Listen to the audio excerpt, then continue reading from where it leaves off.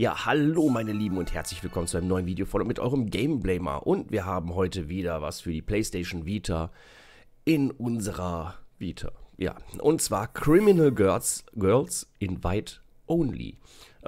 Ist jetzt neu rausgekommen für die PlayStation Vita, ist eine, naja, sagen wir mal eine westernisierte Version von dem japanischen Criminal Girls Invite Only. Natürlich dürft ihr nicht erwarten, dass das Spiel jetzt in Deutsch ist. Das kennt man ja mittlerweile. Jetzt muss ich mal eben gucken. Ich habe nämlich einen Speicherstand extra quasi vorbereitet für diesen Quickblick. Wie es so oft ist, es ist zwar ein schönes Japan Role-Playing-Game, aber ja, es ist wieder in Englisch. Dass sie das nicht hinkriegen, wenn sie es für den Westen machen, das in Deutsch zu machen, ich verstehe es einfach nicht. Aber Hauptsache, ja, es ist hier raus und wir können es spielen und wir verstehen es wenigstens, wenn wir Englisch verstehen. Es gibt da draußen leider Leute, die das nicht können. Kann ich nicht verstehen, aber naja. Es geht hier um diese 4 Mädels. Ich erkläre mal eben was zur Story. Und zwar, wir sind in der Hölle. Und diese 4 Mädels sind nicht Kriminelle, wären es aber geworden mit diesen Seelen in der Zukunft in der normalen Welt. Jetzt sind wir aber in der Hölle und diese Seelen werden von uns gereinigt. Wir sind der Aufpasser, der Wärter dieser 4 Mädels und müssen sie erziehen. Und erleben mit denen dann halt Abenteuer mit ihren Seelen. So, hier sind wir jetzt in unserem Rückzugspunkt. Hier kann man Rest, also heilen. Ne, muss ich nicht viel zu sagen. Motivate, und das ist richtig lustig, wir müssen die ja dafür sorgen, dass die nicht so ungezügelt sind und müssen sie motivieren zu kämpfen und nett zu sein. Dann nehmen wir mal sie hier. Und dafür brauchen wir CM. So, ich habe jetzt nur noch 20 CM. Moment, ich hatte das doch vorbereitet, so dass ich das machen kann. Ah ja, hier. So. Und ihr werdet es nicht glauben, wie man diese Mädels zügeln muss. Ich zeige euch das jetzt mal. Das geht mit dem Touchscreen übrigens. Also jetzt nicht wundern gleich. So. Motivierungszeit. Ja. In the Motivation Room, bla, bla, das muss ich euch jetzt nicht alles vorlesen. Aber da erscheinen diese rosanen Dinger oder diese blauen Dinger. Die blauen Dinger, da muss ich dann mit dem Backpad draufdrücken. Und bei den rosa Dingern muss ich mit dem Finger draufdrücken. Und jetzt guckt euch das mal an.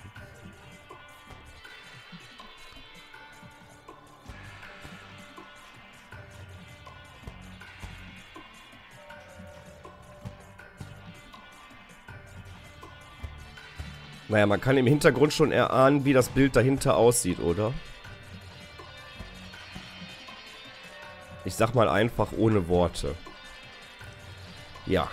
Ja, und so werden die Mädels aufgelevelt.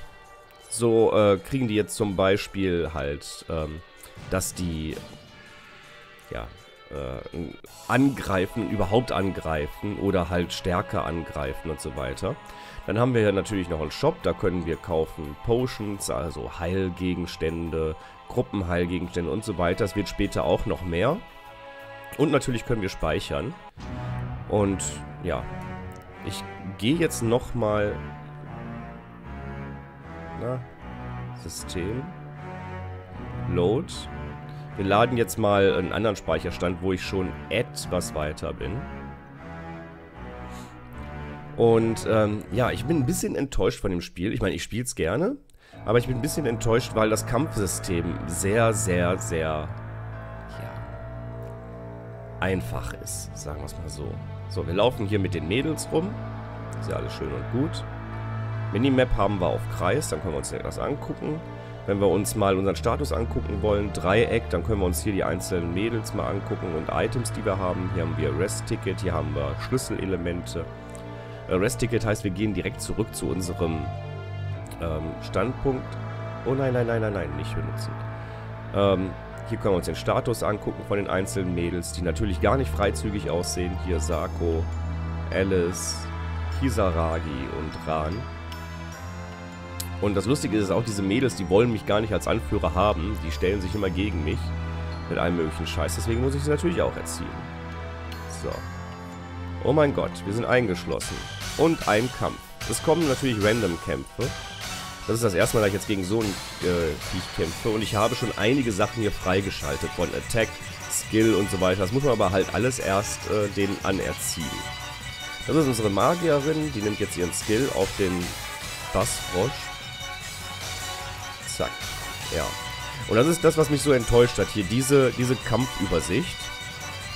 Weil das wirklich nur diese 4 Mädels rechts, links, unten, oben sind. Und ja, so angreifen. Und da ist wirklich nichts, was man eine Animation nennen könnte. Ne, also dieses da einfach so drauf. Tja. Ja.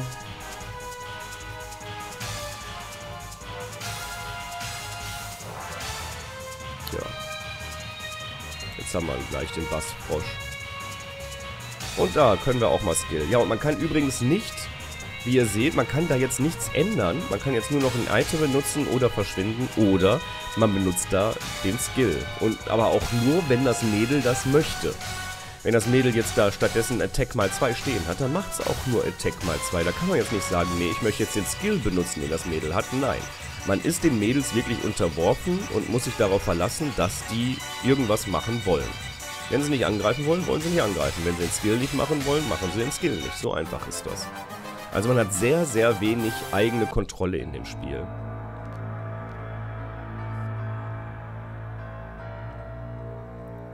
Aber das ist ja was, worauf die Japaner wahrscheinlich stehen.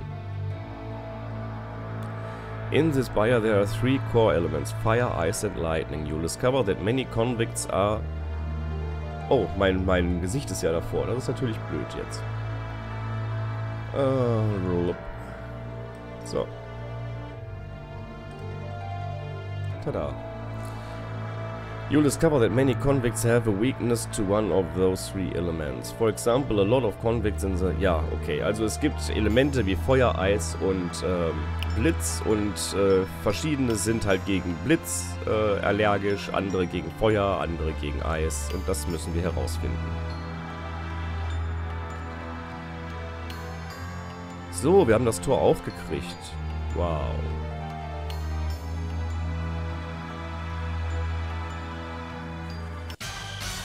Und der nächste Kampf. Oh, Moment. Das wäre jetzt blöd gewesen, das wäre nämlich Attack nur einmal gewesen. Ich meine, ich kann nicht sagen, dass das Spiel keinen Spaß macht.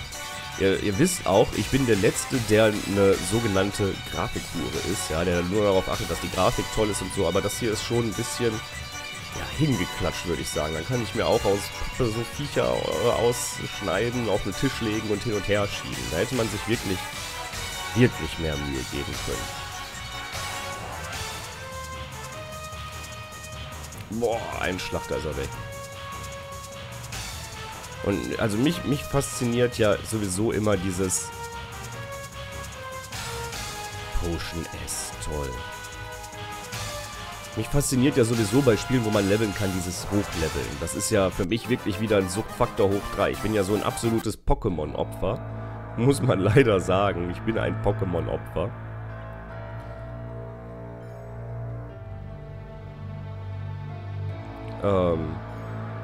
Von daher finde ich es jetzt nicht so schlimm. Nur halt selbst Pokémon hat da mehr Animationen und mehr hübsche Grafik als das Spiel.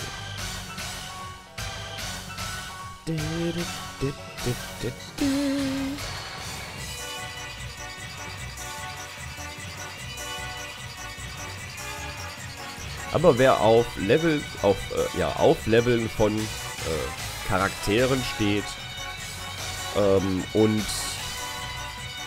auf, ich sag mal, extra, wie soll ich das ausdrücken? Extravagante japanische Neigungen, der ist bei diesem Spiel auf jeden Fall gut aufgehoben.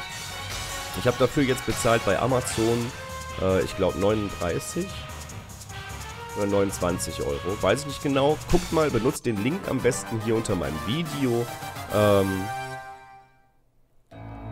Da ist ja der Link, das günstigste Angebot finden.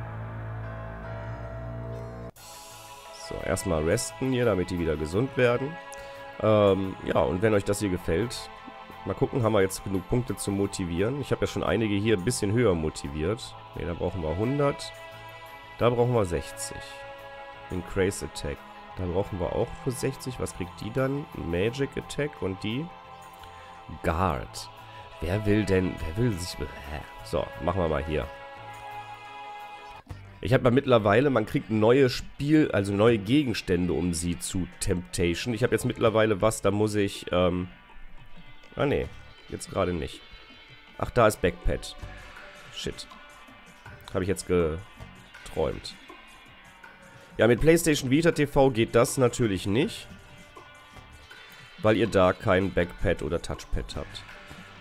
Touchscreen. Ist also nur mit der normalen PlayStation Vita kompatibel. Muss man ja mittlerweile fast schon dazu sagen. So, ja, das war's. Unsere Punkte sind aufgebraucht. Saven wir nochmal. Ihr seht schon, ich spiele das schon seit fast 3 Stunden jetzt. Ach so. Ja. Oder 4 Stunden? Weiß ich nicht. Nee, ja, und da ist das Problem, wenn ihr jetzt was kaufen wollt, das geht von denselben Punkten ab, wie die ihr auch braucht, um eure Mädels da zu zügeln. Ist natürlich blöd, wenn ihr da das Geld für ausgebt dann. Moment, von da bin ich, glaube ich, gekommen, ne?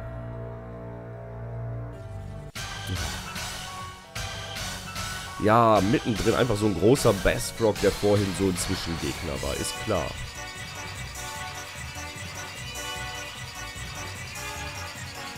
Ja, und da ist jetzt das Problem, ich würde ihm normalerweise jetzt 2 Skills vom Kopf hauen und dann wäre der erledigt. Aber wenn die Mädels keine Skills rausgeben wollen, dann wollen sie keine rausgeben. Dann macht man halt nur Attack, Attack, Attack. So, hier haben wir einmal Skill. Und es gibt halt, ja, wie funktioniert das dann? Wir sind in der Hölle in der untersten Ebene und wir kommen halt immer weiter, müssen wir nach oben kommen. Wir sind jetzt in der 2. oder in der 3. Ebene. Bin ich mir jetzt gerade nicht ganz sicher. Ja, ich bin nicht von hier gekommen. Potion M. Genau, von da unten sind wir ja gekommen. Ja, dann untersucht man halt hier so die Gegend. Toll, jetzt sind wir wieder eingesperrt. Sucht sich die ganzen Schätze und kämpft. So, und das ist bisher eigentlich... Oh, alle bieten ihren Skill an. Das ist nicht schlecht. Der Lucky Punch ist eigentlich immer eine ganz, ganz gute Sache. Die zieht richtig schön was ab. Und ihr seht auch immer, hinter dem Attack steht mal 2, mal nicht. Und, ja, da sollte man natürlich immer das nehmen, wo mal 2 steht. Ja, das lohnt sich nicht mehr, dafür hat schon wieder zu wenig Energie. Weil dann 2 Girls angreifen, ansonsten greift immer nur eine an.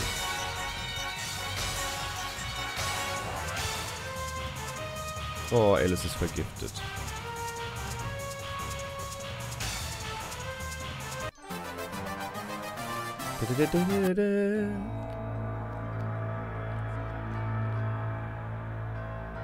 So, Tor wieder auf.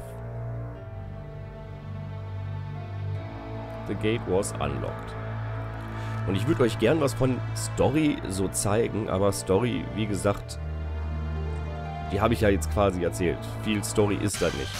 Wir müssen die Mädels erziehen, wir müssen immer weiter hochkommen in der Hölle, um schlussendlich aus der Hölle rauszukommen. Wir als Wärter sind übrigens keine Seele, wir sind da, weil wir schlafen.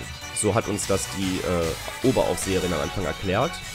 Wenn wir wach werden, sind wir aus der Hölle raus. Wie das genau funktioniert, kann ich euch nicht sagen, weil es ist mir bisher noch kein einziges Mal passiert, dass ich irgendwie wach geworden bin. Weder im Spiel noch im wahren Leben. Ja.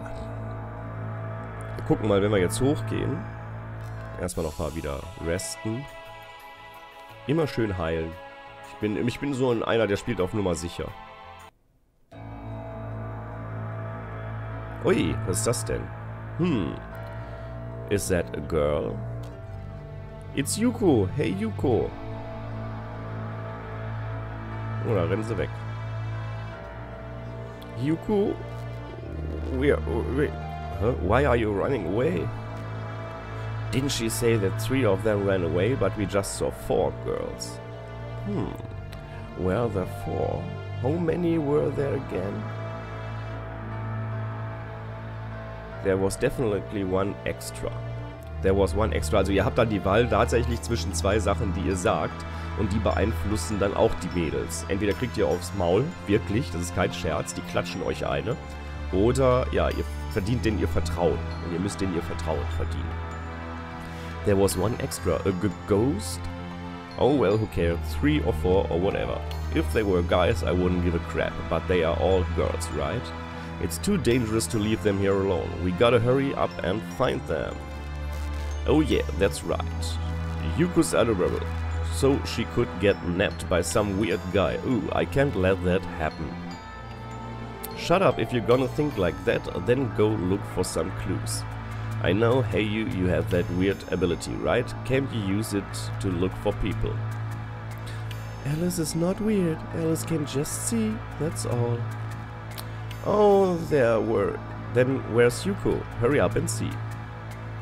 One is at a place of plants. Plants? Those are like all over the place. Man, you're useless. Alice can see because Alice is special. Hat meine Mama mir auch immer gesagt, dass ich speziell bin. Hey, that's enough.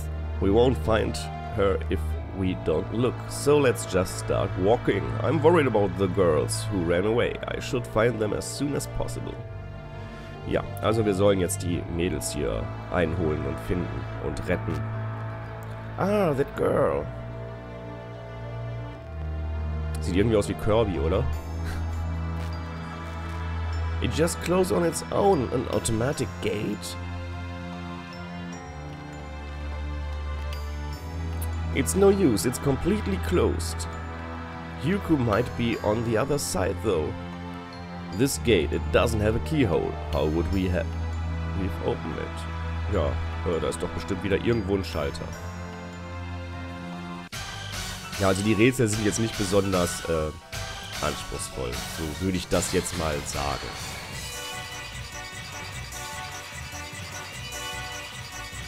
Ja, die Musik merkt ihr ja selber, ne? Immer dasselbe.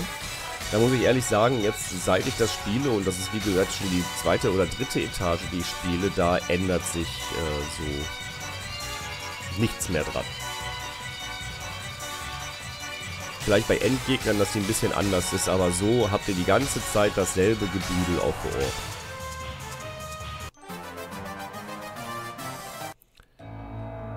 Gehen wir mal hier oben lang. Schatzkiste.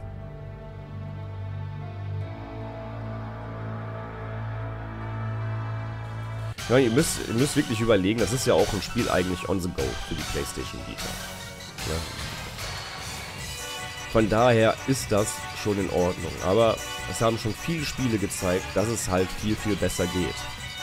Wie zum Beispiel Tales of Heart, Final Fantasy X HD Edition für die PlayStation Vita. Also da kann man einiges rausholen.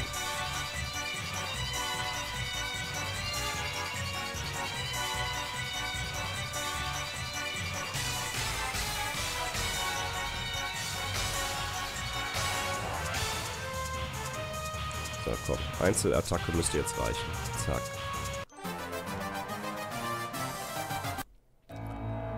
Ja. Ein Vorteil hat das Spiel. Man muss nicht durchs hohe Gras gehen. Damit Monster kommen. The switch, it's kinda sticks out. Don't tell me, is it a trap? You'll discover if you use it. Alright, let's give it a try.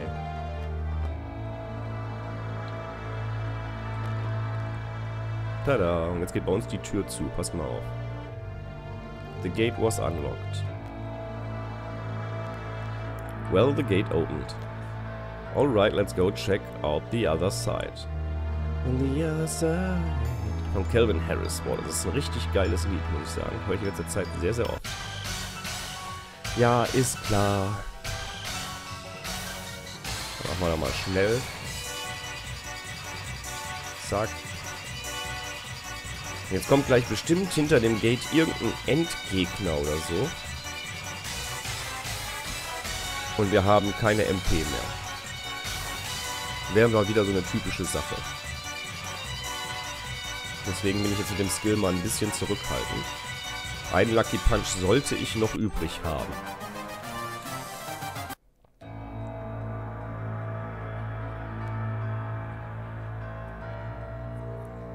So, da bin ich jetzt mal gespannt. Oh, auf zur nächsten Etage. Wieder ein verschlossenes Tor.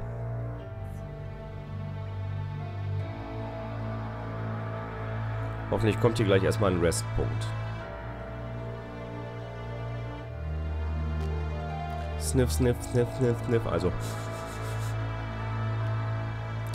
What are you doing? It's Yuko's sand. Yuko's nearby. Dazu muss man erklären, die sucht schon von Anfang an, vom Anfang vom Spiel Yuko. Das ist wohl ihre Freundin oder irgendwie sowas. Yuko, why are you running away? She's ignoring you. Let's be honest, your little sister hates you, doesn't she?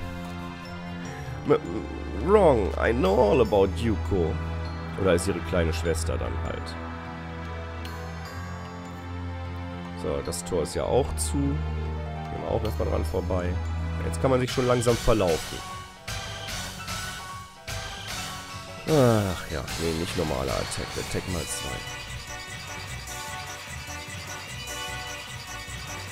Ja, also habe ich euch jetzt eigentlich schon, also wenn große Gegner kommen, so endgegnermäßig, ist das, da ändert sich aber auch nichts. Das sieht dann auch genauso aus wie jetzt hier, nur dass ein anderer Gegner in der Mitte ist. Also da ist auch nichts dann speziell oder so und spezielle Zwischenszenen oder so gibt es leider auch nicht. Das Spiel läuft wirklich die ganze Zeit so ab. Und so muss halt jeder für sich selber entscheiden, reicht mir das zum Spielen? Eine Story und auflevelbare Mädels, die ich schlagen kann mit Gummistöcken. Oder halt erwarte ich mehr von dem Spiel. Muss jeder für sich selbst entscheiden. Ui. So. Da kann man übrigens, das ist auch vielleicht noch interessant zu wissen, man kann Items benutzen, davon geht aber keine Runde weg, sondern man kann das Item benutzen und trotzdem weiter angreifen.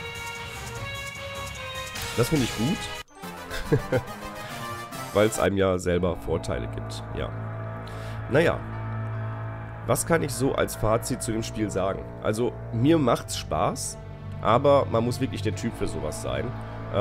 Wenn man jetzt eine super geile Grafik oder sowas haben möchte, dann ist man bei dem Spiel auf jeden Fall falsch. Hier gibt es einfach nur Story und ein paar Bildchen, die sich hin und her rücken und man levelt was auf. Wem es reicht, kann ich nur empfehlen, dann zugreifen. Wer Englisch kann, das ist ja auch eine Voraussetzung, kann auch zugreifen. Wer kein Englisch kann, wer sowas nicht mag, wem Story nicht genug ist, der sollte da vielleicht die Finger von lassen. Ja, ansonsten hoffe ich, das Video hat euch gefallen. Schreibt es auch in die Kommentare. Stay tuned, euer Gameblamer. Ciao.